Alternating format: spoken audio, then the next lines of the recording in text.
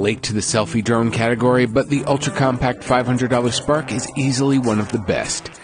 When it launched in May, DJI put the spotlight on its gesture controls that let you launch it, focus the camera on yourself, move it into position, and then have it snap a photo, all without connecting to a phone or controller.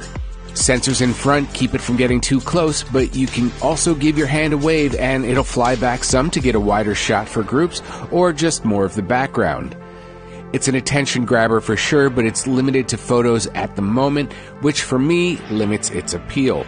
These hand gesture controls are just a fraction of what the Spark can do though.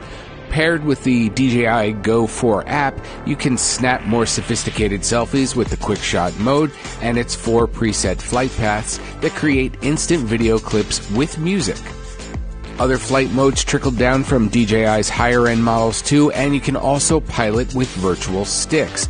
Though it's not the best experience, so if you plan to do a lot of manual flying, spend $150 to get its excellent little controller so you can take full advantage of its capabilities, including its 31 mph sport mode.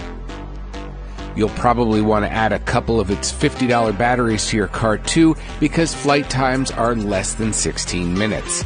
The good news is the Spark can be charged by micro USB, so you can always fly and charge on the go. Oh, and it also has the best camera you're going to find on a drone this size, due in part to its 2-axis motorized gimbal. Outside of the wind gust, the little drone stays steady and captures great-looking Full HD video. Still, between the drone, batteries, and controller, you'll be a few $100s away from the more capable DJI Mavic Pro.